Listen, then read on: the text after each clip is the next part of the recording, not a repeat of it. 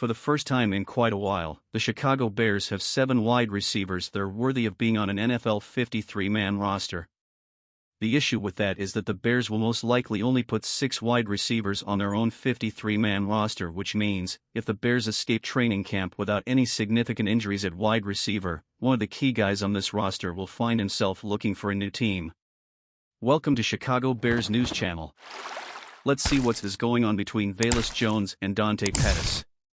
We know that DJ Moore, Darnell Mooney and Chase Claypool are set as the top 3 wide receivers, and we also know that rookie Tyler Scott is a lock for the 53-man roster.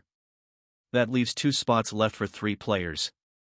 I know Equanimeous St. Brown isn't exactly a dynamic pass catcher, but he does block well and knows the offense, and Luke Getsy trusts him.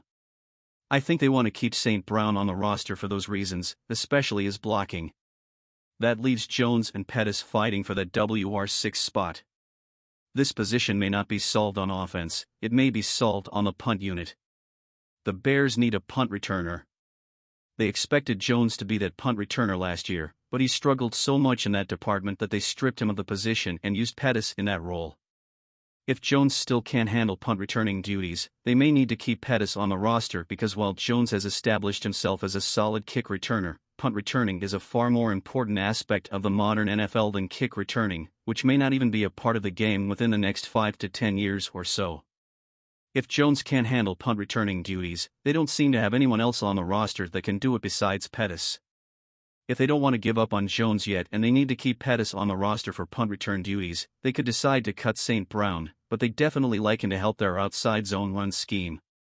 Keeping 7 wide receivers certainly seems excessive for a team that likes to run the football and will utilize plenty of 2 tight end sets with Cole Kmet and Robert Tonyan. Training camp and preseason games are going to be important for both Jones and Pettis. If Jones can establish himself as a punt returner, Pettis will almost certainly be the odd man out.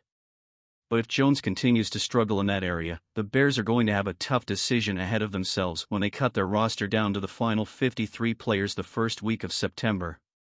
I hope you enjoyed the video. Hit the subscribe button, turn the notifications on, and join our community. Thanks, guys.